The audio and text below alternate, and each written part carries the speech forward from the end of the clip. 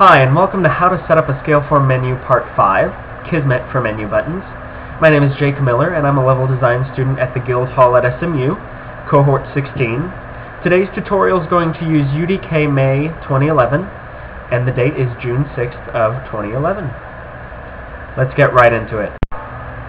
On the upper toolbar, you'll see a K with an arrow in the lower right-hand portion. Go ahead and click that to open Kismet, and you'll see a fresh blank slate for us to create our menu. First, we need to set up the beginning where we load up the movie.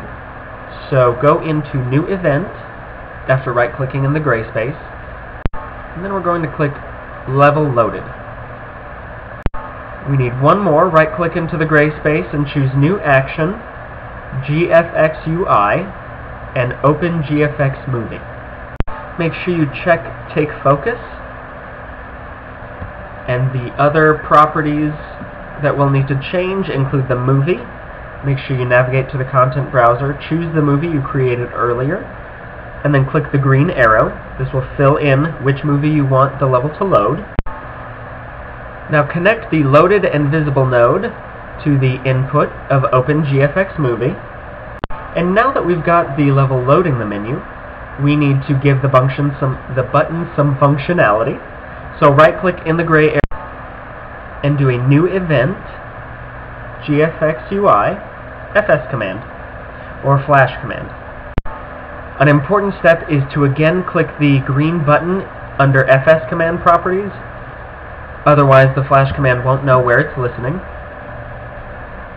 Now in the box below, across from FS command, input the action script the button is set to. I set my first button to send the message of load map, so I'm going to input load map here. And it's important to note that this text is simply to prompt Unreal to do something. This means that all that matters here is that the two sets of text here and in your action script in Flash match. Now, right-click in the gray area and add a new action, miscellaneous console command. Connect the output from the FS command into console command, and then in the properties of console command, add the console command to be executed, such as open menu-tutorial level. This will open the tutorial level we created in Part 4. Now right-click in the gray area. We need to give the console command a variable. So go to New Variable, Player, and Player, left-click on that, and connect the target of the console command to players. Make sure the player index is set to 0 and all players is checked. Now we're ready to build, save, and test. Make sure you always test your menus by clicking Play in PC, not Play in Editor.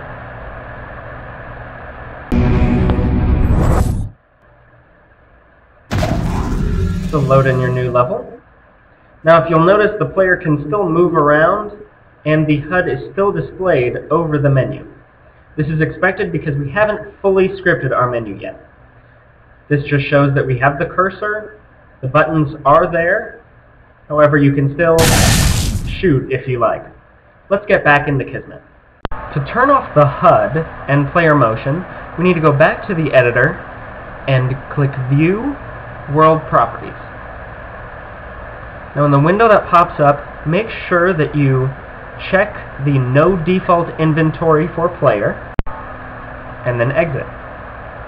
Within the gray space, right-click and select a new event, Player, and Player Spawned. We need to disable player motion, so we need to have a new action, Toggle, Cinematic Mode. Connect the output of when the player spawned into the enable of the Toggle Cinematic Mode, and then in Cinematic Mode, make sure and disable input. Keep disable turning checked and the hide HUD checked. Those are the most important. And then right-click in the background and add a variable for Cinematic Mode, which is Player and Player.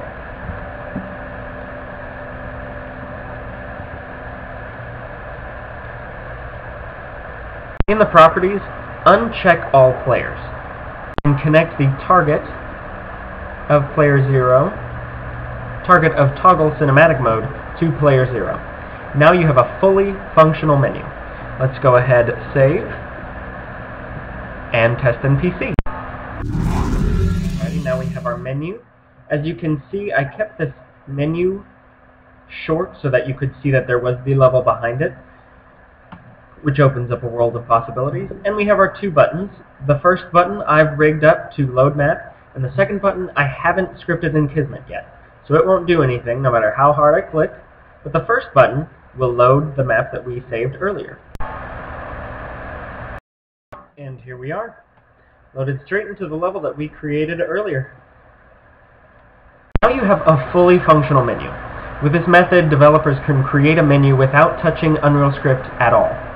Any of the console commands found at udn.epicgames.com can be used to flesh out a full menu system.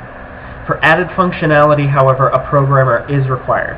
Please see Part 2 of Creating a HUD series on custom menu and HUD classes if that's more in line with your development requirements. Thank you so much for joining me, and have a great day.